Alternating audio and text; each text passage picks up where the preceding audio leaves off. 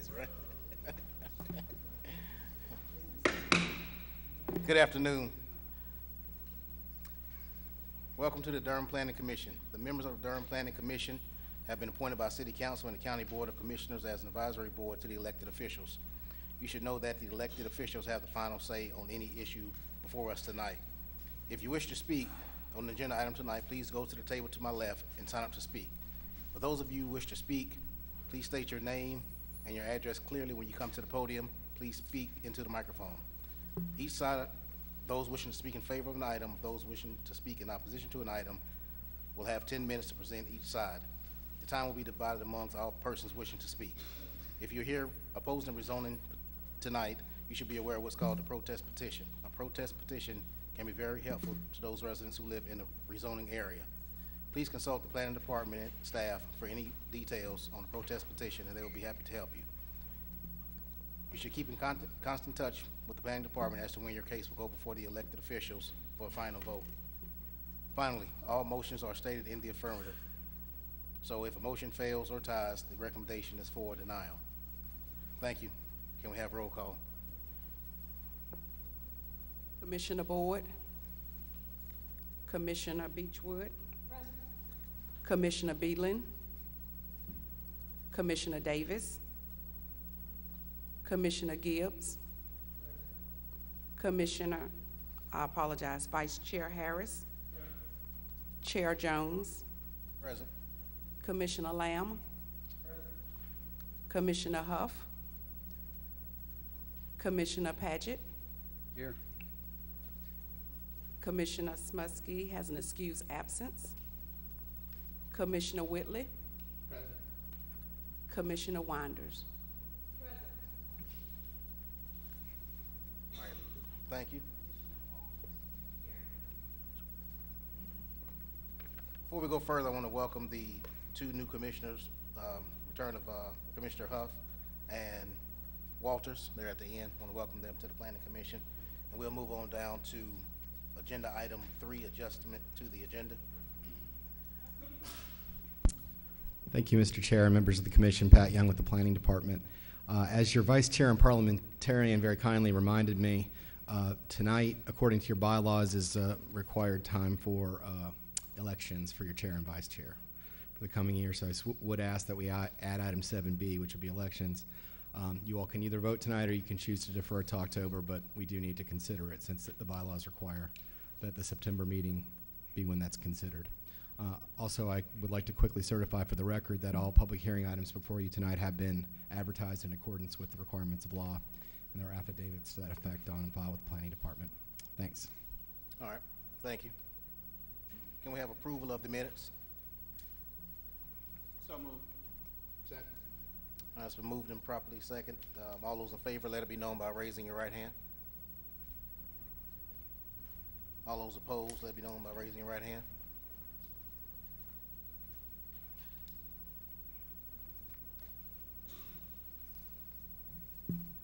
Motion is passed with 11-0. All right, thank you. We'll open the public hearing for Hope Crossing 2 Plan Amendment Case A13000004 and zoning case Z13000011.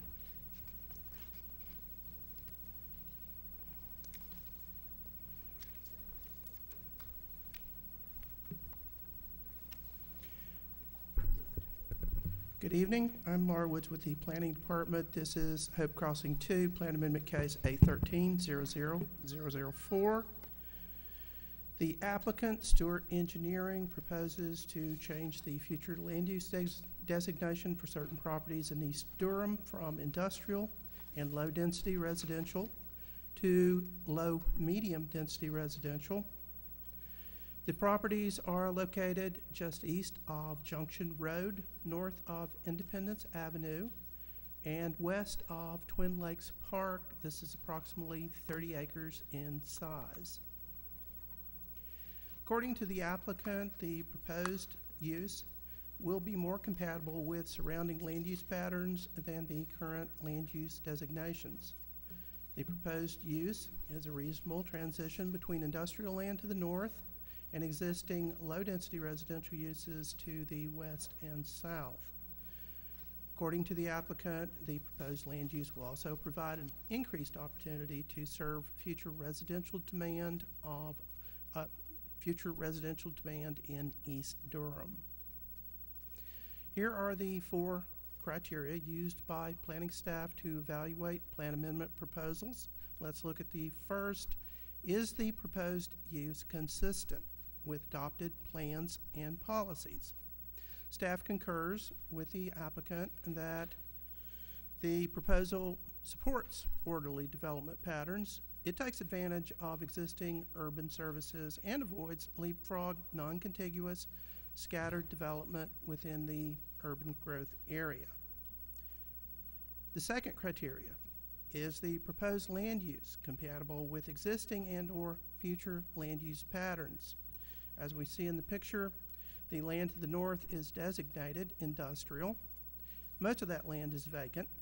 The land to the northeast is designated medium-density residential. To the east, as I stated previously, is an existing park. And to the west and south are low-density residential uses. The third criteria, does the proposed land use create substantial adverse impacts? The proposal provides an effective transition from the industrial lands north of the site and the medium density residential designation to the east and low density residential to the south. Also, according to the recently completed Durham Industrial Land Study, the Durham Planning Department did not conclude that any of the properties in question were prime industrial lands. Therefore, there would be no substantial adverse impacts. The fifth criteria, is the site adequate in shape and size to accommodate the proposed land use? Yes, it's approximately 30 acres, and it is of sufficient size and shape to accommodate low, medium density residential uses in the suburban tier. Therefore, the proposal meets all criteria, and staff recommends approval. Ms. Wolf, that completes my presentation. Ms. Wolf will present the associated zoning case.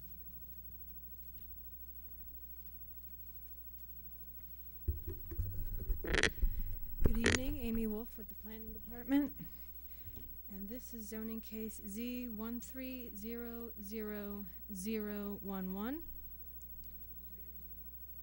Can't get much closer. I believe it. Can you hear me now? Okay. This case, Hope Crossing 2, the applicant is Stewart Engineering. This is mostly in the city's jurisdiction. At this time, there is a 0.29 acre sliver that is currently in the county's jurisdiction.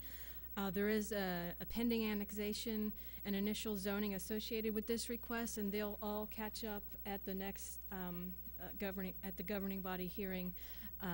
They should catch up and be heard at the same time.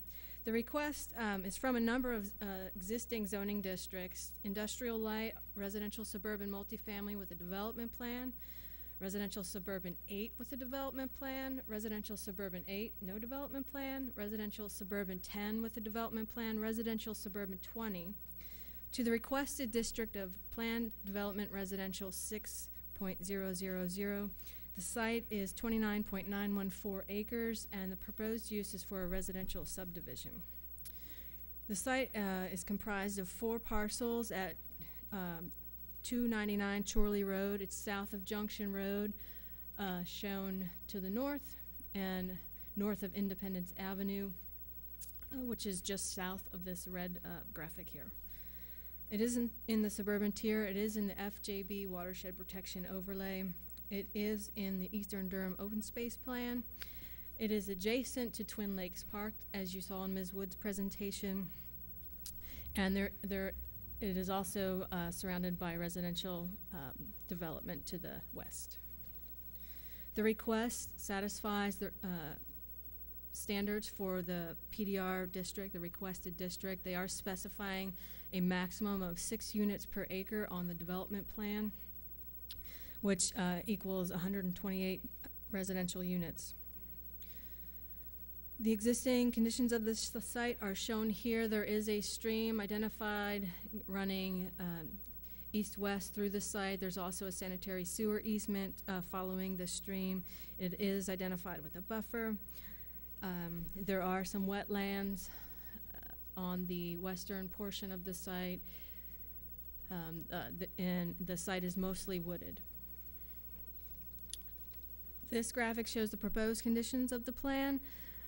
It has several access points, one on Chorley Road, which leads up to Junction Road, and one to, I can't quite read it, to Dodson Street is an existing road that's going to be required to be closed at the site plan stage, and Mansfield is the other connection. There's also a proposed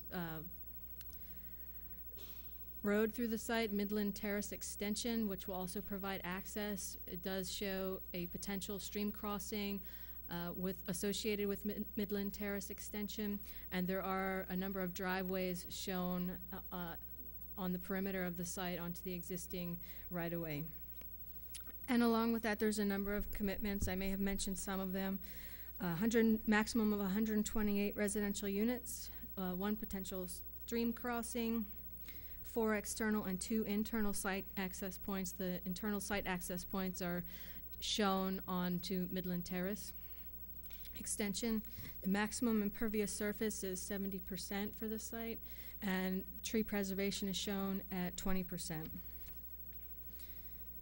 There's graphic commitments associated with this, which include the internal and external access points and the location of tree preservation areas. There's a number of text commitments as well. Dedication of right-of-way for Midland Terrace Extension, dedication of right-of-way along Chorley Road, and I'm summarizing here, construction of Chorley Road with sidewalk from Junction Road to the site, turn lanes on Junction Road at Chorley Road, Mansfield Avenue construction with sidewalk from Belmont to the site, as well as this, I mentioned the street closing application for Dodson Street. There are some design commitments associated with the request. What this does is allow the range of housing types to be decided later. Single-family residential does not require design commitments to be made at the zoning stage. However, because they're here, the applicant has the option to do single-family, but also does have the opportunity to do other housing types, other multifamily housing types, if that is the end product. This request, again, is not consistent with the future land use map. You heard the presentation by Ms. Woods. It is consistent with our other comprehensive plan policies that apply to this site. And if the plan amendment is approved, this request would be consistent with the comprehensive plan and applicable policies and ordinances. And I'll leave the map up if you need to look at it. Okay, thank you. We have one person signed up to speak. Mr. George Stanzel. You have 10 minutes.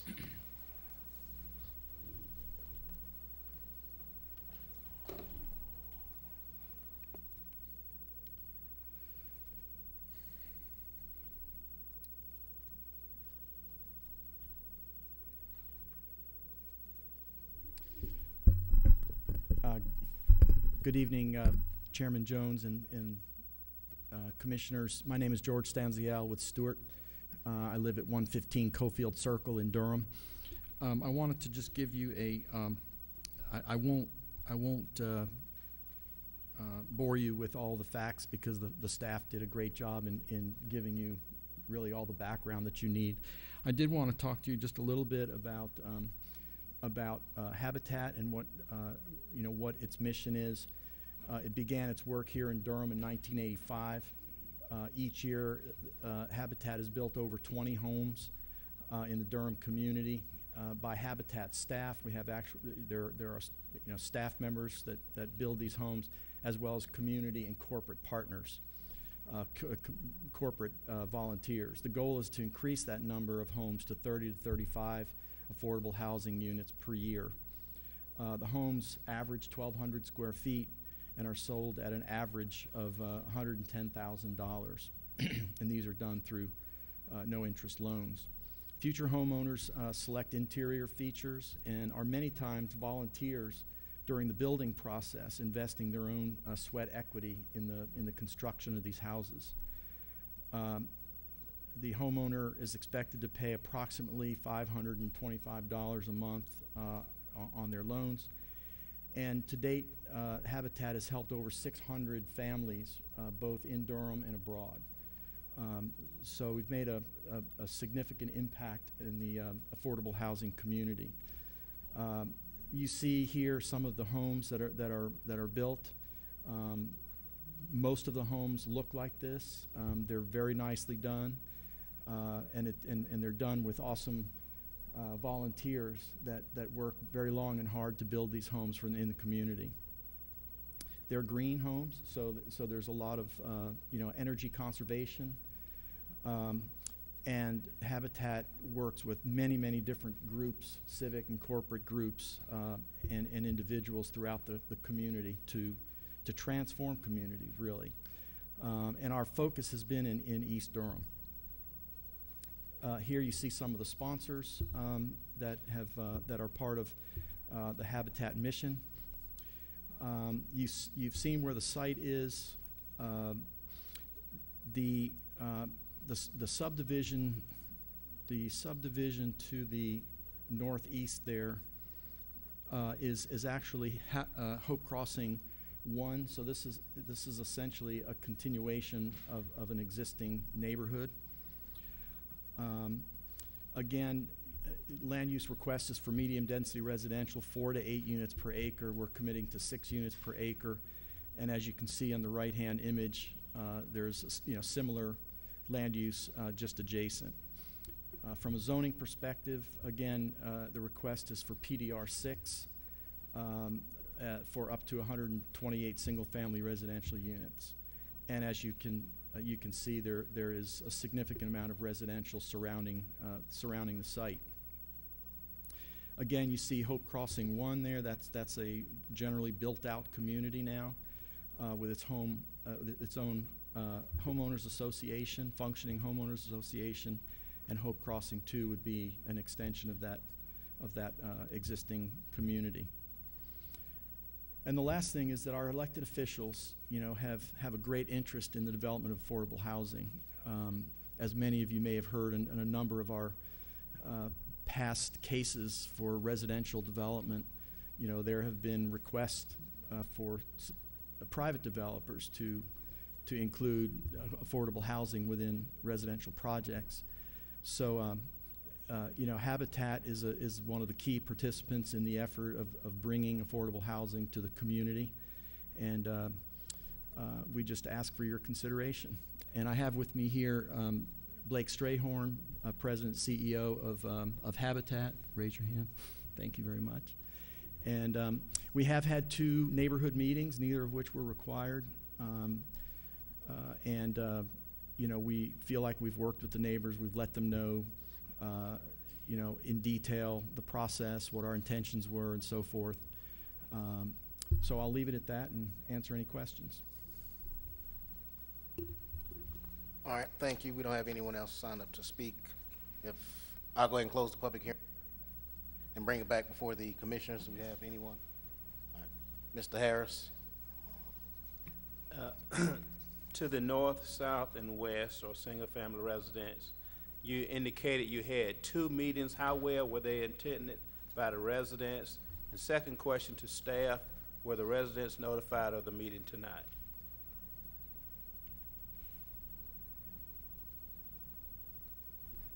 Oh, I'm sorry. I thought you were speaking with them.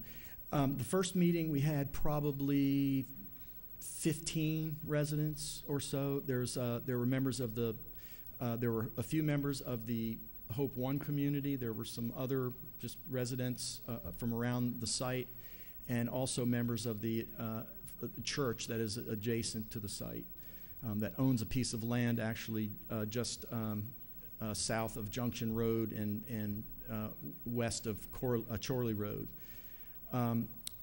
We had another, and that was done probably 3 or 4 months ago, prior to us submitting for the application. And then a couple of weeks, last week, we had another meeting. We told them that we would come back and update them on the process, where we were, if any changes were made, and we did that. And I would say that there were probably 4 or 5 residents that were there, members of the church and a couple of residents.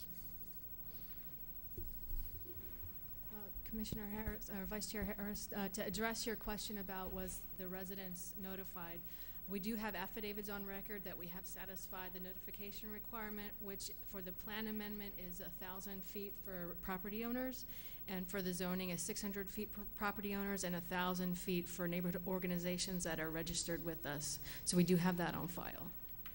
Those letters have been sent. Okay, And so we the answer also is yes. post a zoning placard on site and do the newspaper ad. Okay.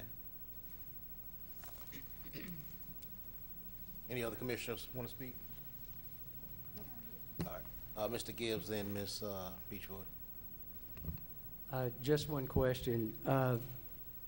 Has Parks and Rec been notified or spoken to since this abuts their property? And I have no idea what their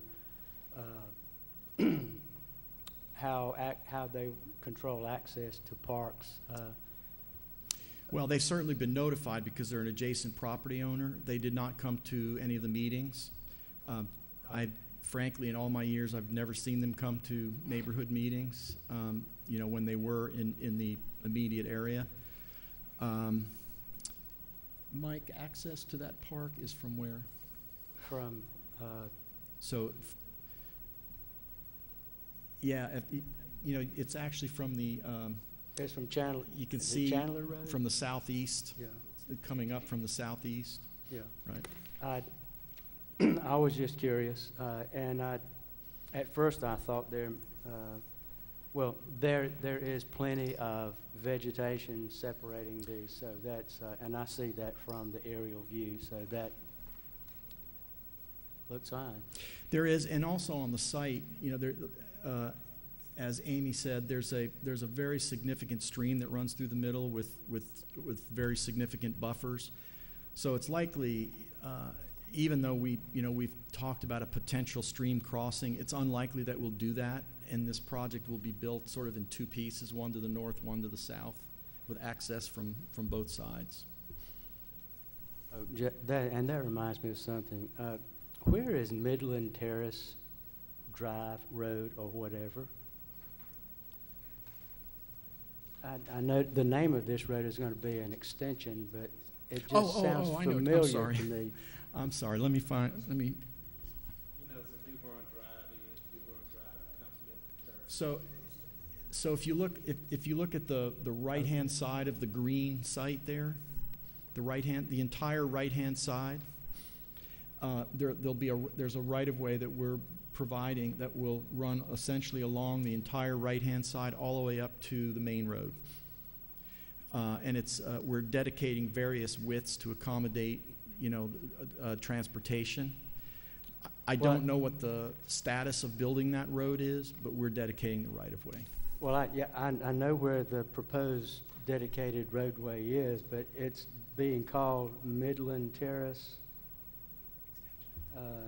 Extension. Where is Midland Terrace Road itself? Because I have heard of another one. That crosses over Camden. Maybe transportation can answer that. You know what Dearborn Drive is? Yeah. If you take Dearborn Drive south, it becomes Midland Terrace. And it crosses over Camden and crosses over toward Cheek, Gear Street to Cheek. and Right. Back over that way. Yeah, I knew I'd heard of it before. I didn't know if there would be a duplication. That's all. Thank you.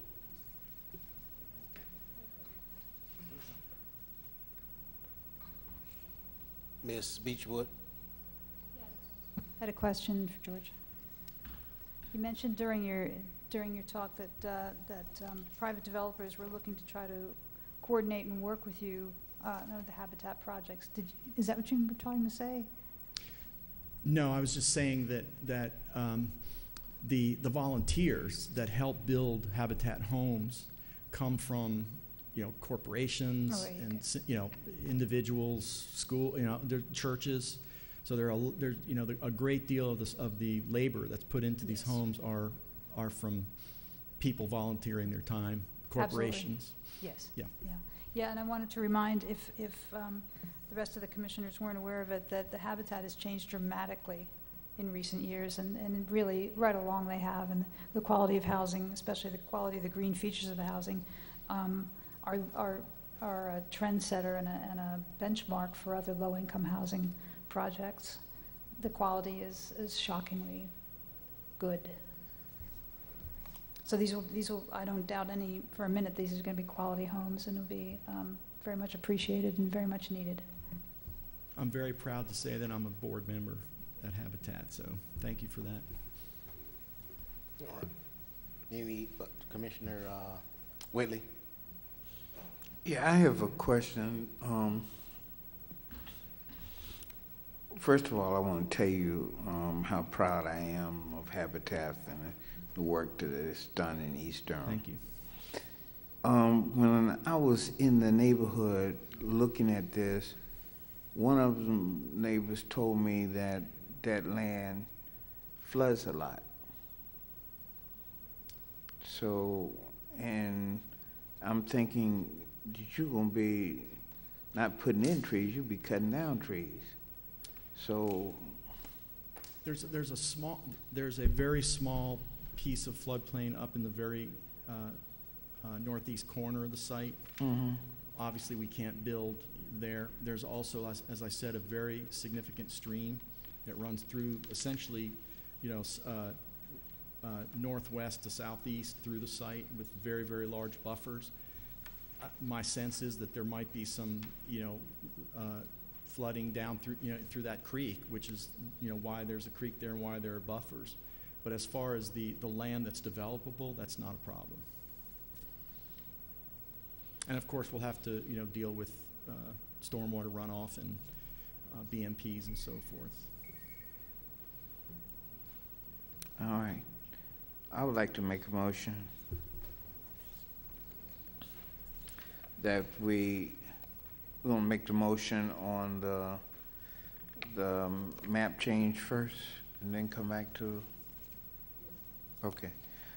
I would like to make a motion that we approve Z13000011. The plan amendment first, okay. All right, I would like to amend my motion. I thought I just asked that question. Hope Crossing, that I move that we approve Hope Crossing 2 as A1300004.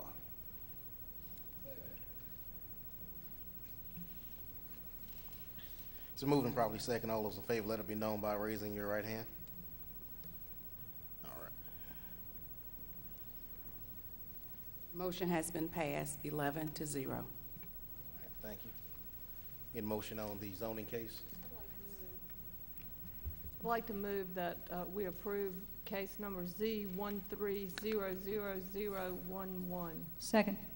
So moved and properly second. All those in favor, let it be known by raising your right hand. Any opposed? Can you say that, repeat that with the mic on? The motion has been passed, 11-0. All right, thank you.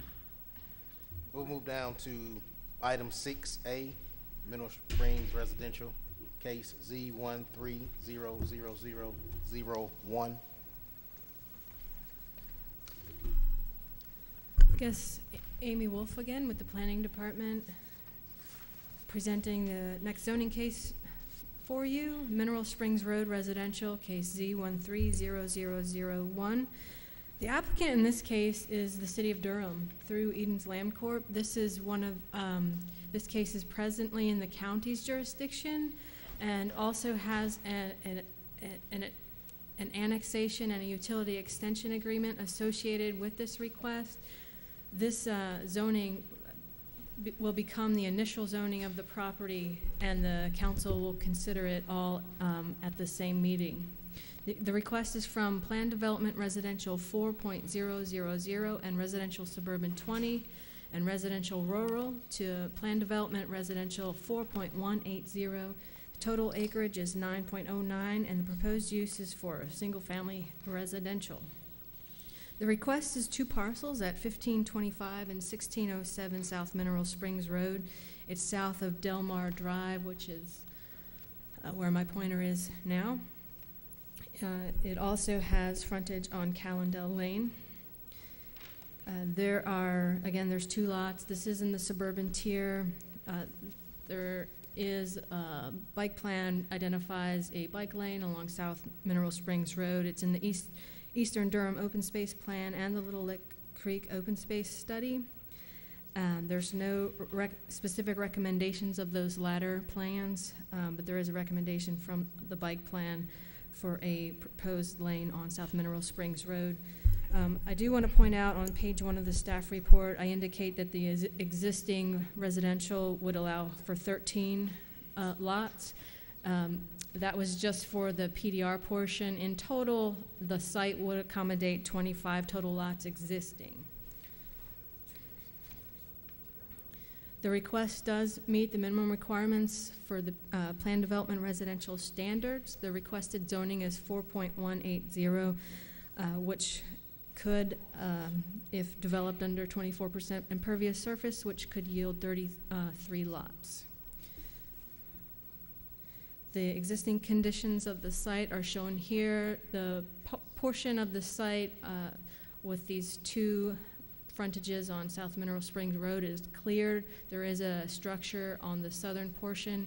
The rear of the properties, which front on Callendale Lane, are tree covered. There is a stream and an existing pond as well on the eastern portion of the site.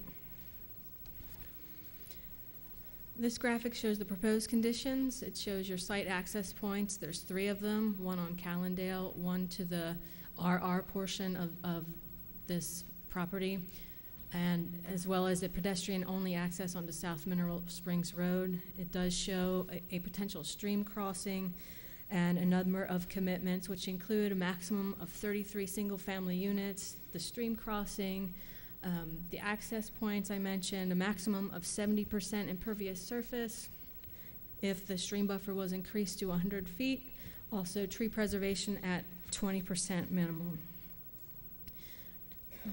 Everything shown on the plan is a committed element, as a graphic commitment. There are a number of text commitments, including the housing type for single family, a minimum lot size of 5,000 square feet, and dedication of right-of-way onto South Mineral Springs Road to accommodate a 40-foot width from the center line, as well as the pedestrian connection that was shown on the graphic.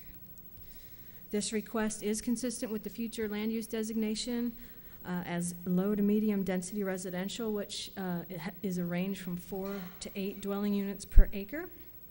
And also, excuse me, the other conditions, applicable policies of the comprehensive plan are satisfied, or this plan is consistent with that as well. So staff determines that this request is consistent with the comprehensive plan and applicable policies and ordinances. I'll answer any questions.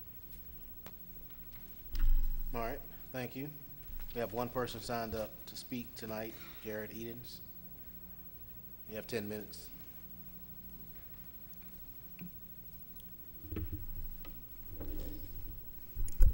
Good evening. Jared Edens with the Edens Land Corp. My office is at 2144 Page Road in Durham.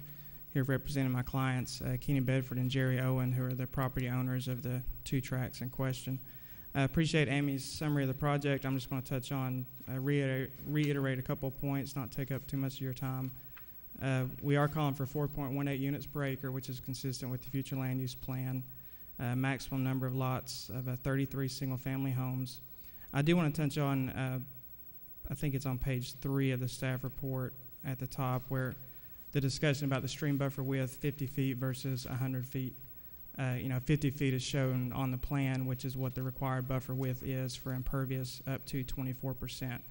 I mean, at this time, not knowing who the end user is, not knowing how much road impervious there's going to be because the site's not been designed yet, we won't know until site plan stage whether the buffer is 50 feet or 100 feet. If we go over 24% impervious, then the buffer would be 100 feet on the project, but the required minimum is a 50-foot news river buffer. Amy mentioned our pedestrian connection out to Mineral Springs Road. I do want to point out that of the 20% of the site that's going to be tree coverage, we're committing to all of that being tree preservation. It's not a case of where we're tearing down trees only to regrade and plant trees in its place. We're going to save 20% of the tree coverage on the property. Streams and wetlands were delineated by our consultant. They've been verified by the City of Durham and the Army Corps of Engineers. We had a neighborhood meeting in March. Very few attendees. There were 2 couples who attended the meeting. I've received no opposition, no contact from anyone since that time. And I live in this part of Durham. I live in Brightleaf. I think the project fits very well with what's going on Mineral Springs Road. It's surrounded on 3 sides by Ashton Hall, which is a very similar product and lot size to what you're going to see on this property. So to me, it's just filling in the missing piece of the puzzle there.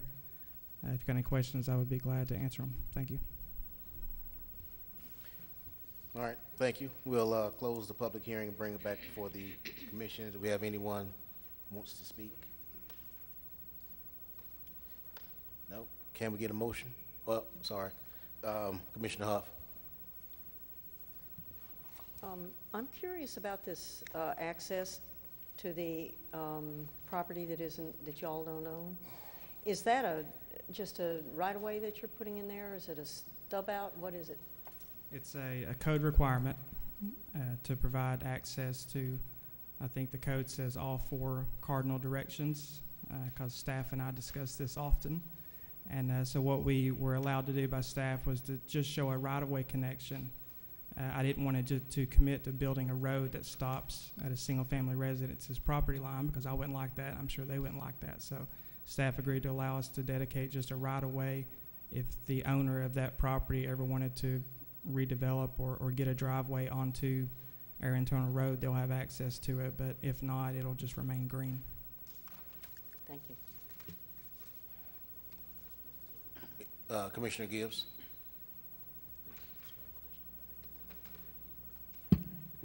My question, and you partially answered it about the stream buffer and density.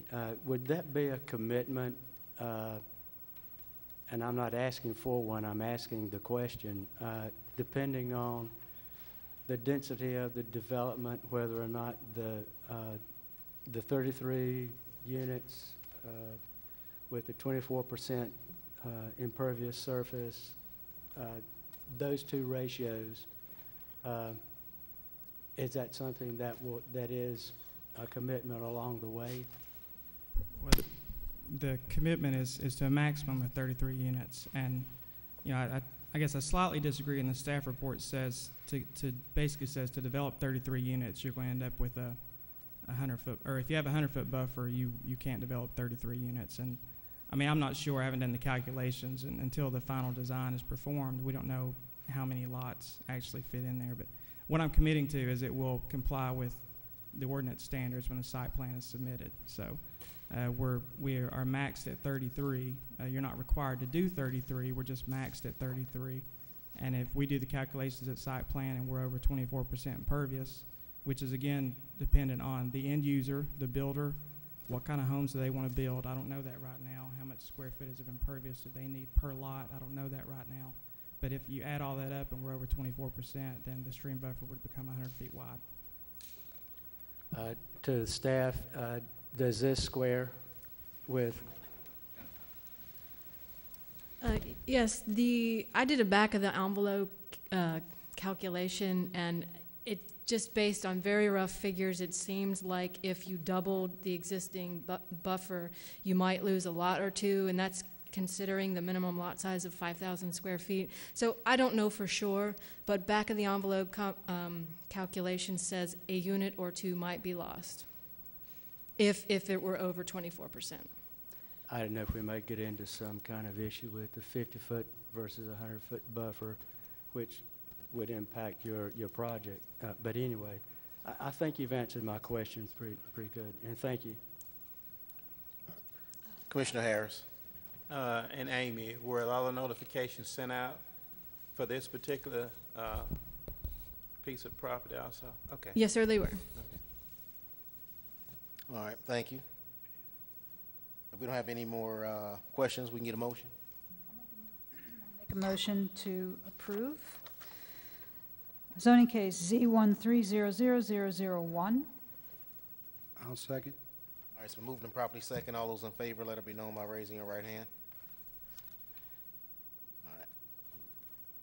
Motion has passed 11-0. Thank you. We'll move down to Hudson property case Z130010.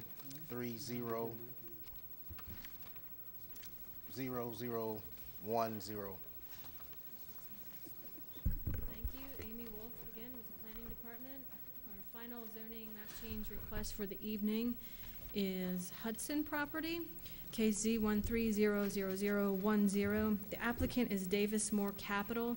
This is within the city's jurisdiction, and the request is from residential suburban 20 to office institutional with the development plan. The site is 7.99 acres, and it's for a proposed use of up to 150,000 square feet of office space. The site is one parcel at 117 East NC 54 Highway. It does have frontage on Crooked Creek Parkway to the north, so it is a double frontage lot. It's in the suburban tier and the suburban transit area. It's also within the FJB Watershed Protection Overlay District and the Major Transportation Corridor Overlay associated with Interstate 40. There is a condition on the bike plan shown that impacts this site along NC 54. And the applicant, as I'll get to, has made some proffers on that, in that regard. This plan does meet the standards of the Office Institutional District as shown here, a summary anyways. The existing conditions do show there's floodplain on the eastern portion of the site associated with an off-site stream. And the site has previously been cleared, but there is some vegetation on the fringe. The proposed conditions show the building envelope, the site access areas, one from 54, one from Crooked Creek Parkway. It does show your tree preservation area, which is in the floodplain. The building envelope does stay outside of the floodplain. And there's a number of commitments. The range of floor area will be from 50,000 to 150,000 square feet. The two access points, they're committing to 60% impervious surface and a 10% tree preservation. There are a number of transportation commitments as shown on this slide. They do satisfy the bike plan proposal for the bike lane along the frontage of 54, and they do make transit improvement proffer for the existing bus stop. There's a number of design commitments for this non-residential project. The summary is on this slide as well as in your staff report.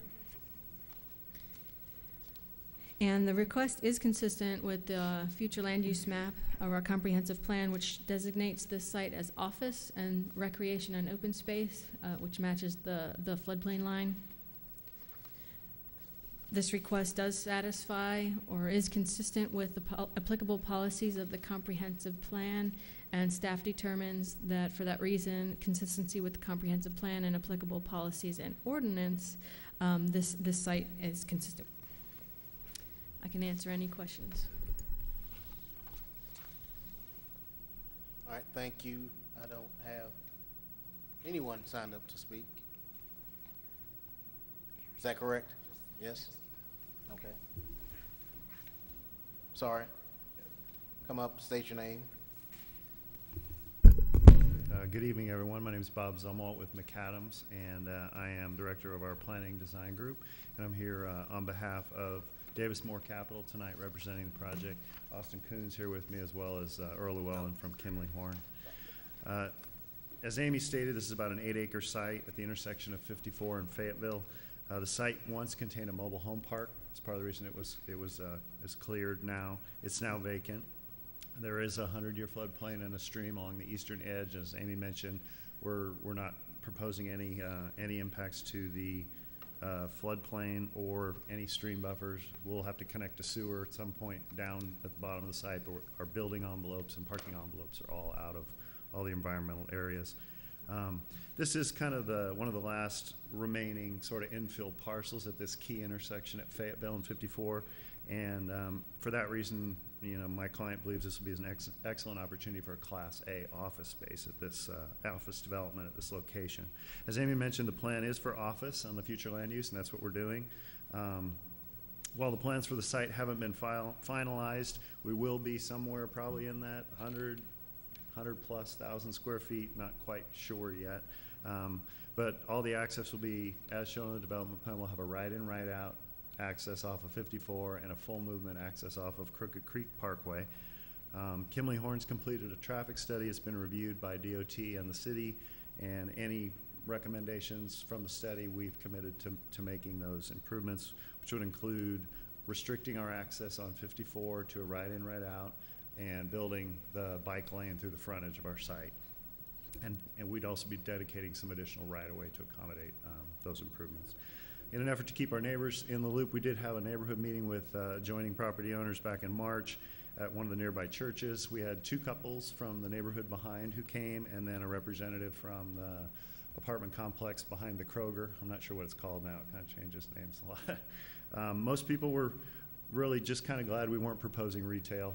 There weren't a whole lot of issues that came out of it, just some questions about timing, and we have really not had any additional concerns come to our attention from the neighbors since that meeting. In closing, I just would point out a few of the commitments that we're making that Amy mentioned. Transit shelter at the bus stop on 54, a connection from the transit shelter into our site, the bike lane and the widening on 54, maximum of 150,000 square feet of office, and then a 30-foot wide buffer along Crooked Creek Parkway. We're here to answer any questions. We'd love to have your support. Austin's here. He signed up to speak, but he doesn't really need to speak unless you have questions. I just had him sign up so that he'd be available if you needed him. Thank you very much. Okay, thank you. We won't force him to speak either, so that's pretty good. So if we don't have any other speakers, I'll close the public hearing and bring it back before the commission. I have Commissioner Davis wants to speak. I did have a question, but I think I answered it by just reading. Staff, correct me if I'm wrong, the maximum height is 50 feet, correct? Yes. There's a building already, well, okay, so I guess I know the height maximum. Thank you. Sorry about that. Okay. Commissioner Winders? Did I see is there going to be did you have a median strip on 54? Yeah, in order to build to restrict to right-in, right-out, we will be putting a median in 54, yeah. And that'll just be a little concrete thing? Probably, yeah, it'll be a concrete median. In the middle? Right. That's what median means. That's right. All right. Can we get a motion if we have no one else wishing to speak? Yes. Mr. Chair, I move we approve zoning case Z130010, the Hudson property. Second. Second? All right, it's been moved and properly second. All those in favor, let it be known by raising your right hand. Any opposition? The motion has been approved 11-0. All right, thank you. We'll move down to item 7A. Any announcements? What do we have next month, staff? Good evening again, Commissioners. I want to quickly, I'll let Scott summarize next month's cases, but I did want to point out at your seats in front of you is a Citizen's Guide to Planning, 4th edition. This is kind of a classic text in the field, explains principles of planning in plain English. kind of want to provide this to you as a follow-up to our retreat from last year. Probably not a lot you don't know at this point, but it's certainly a handy resource guide, and we hope you use it as you see fit. Scott, do you want to give an overview of next month's agenda? We have 3 zoning cases scheduled for next month. Okay. We want to thank the planning department for this piece of literature. I'm sure it'll come in handy. So there's not any other announcements. We'll move down to item 7B, which is the election of officers. Thank you, Mr. Chair. I'll ask for any nominations, and if you'll call nominations, don't need a second. Any nominations for vice chair? Again, this would be for a 1-year term from next month's meeting through next September's meeting. Oh, okay, I guess my question is, since we have some new commissioners on, so we have an option, correct me if I'm wrong, to suspend the current rule and do it next month to give them time to kind of think it through, since we don't really have any nominations per se, unless everyone is absolutely happy with what we have now. That's exactly right. You can vote to suspend the rules and postpone this to any date you see fit. But you can also take action tonight. It's your choice. Okay. Any open comments? I have a question. Yes, ma'am. Would you explain again about the city and county, you know? Sure. The bylaws, and I believe the interlocal, Scott, he walked out of the room. I believe the interlocal and the bylaws call for the chairmanship and the vice chairmanship to alternate every 2 years by jurisdiction, not necessarily by individual member. Commissioner Jones is serving the end of Commissioner Mons' unexpired term. He's a city appointee. Mr. Jones is a county appointee. So any of the members are eligible to run for either office at this point.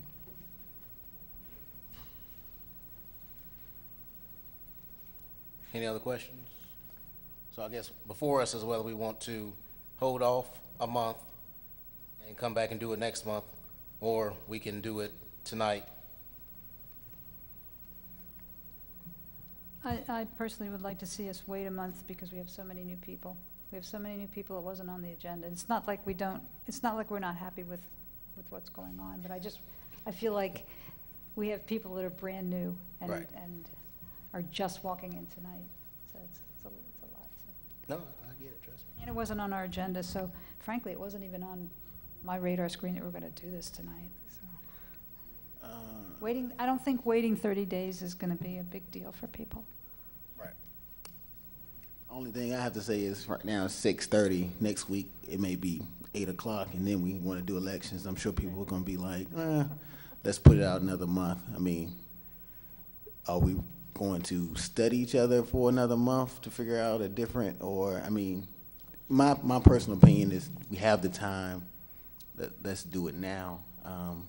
It's early, you know, but if you want to wait 30 days for some inclination, or I don't know, I just don't see why the 30 days is going to matter. But that's just my opinion. Yes, ma'am. I'm really neither here nor there about it, but we do have 2 new people and 2 people absent, and it seems to me like if you're going to elect officers, everybody ought to be here. That's just my opinion. All right.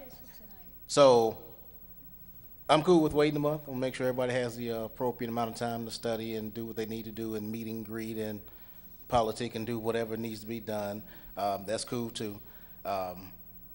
So, say it one more time. What, tonight? No. Yes. So the motion, so we can get a motion, then we can kind of close this meeting out if that's okay with everyone. I make a motion that we wait until next month to do the elections.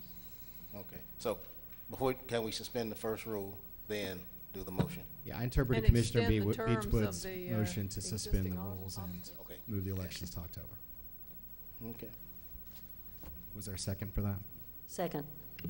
All right, it's been moved and properly second. All those in favor, let it be known by raising your right hand. All right. All those, any opposition, raise your right hand.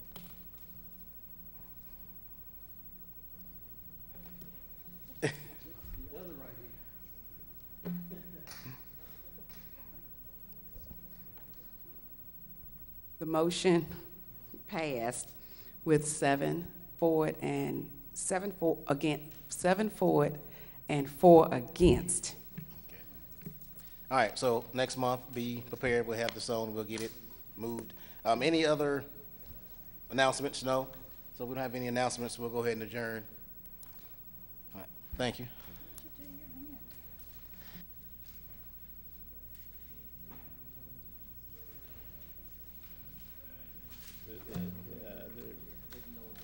Annually in September, at the meeting in September, during the election, both the chair and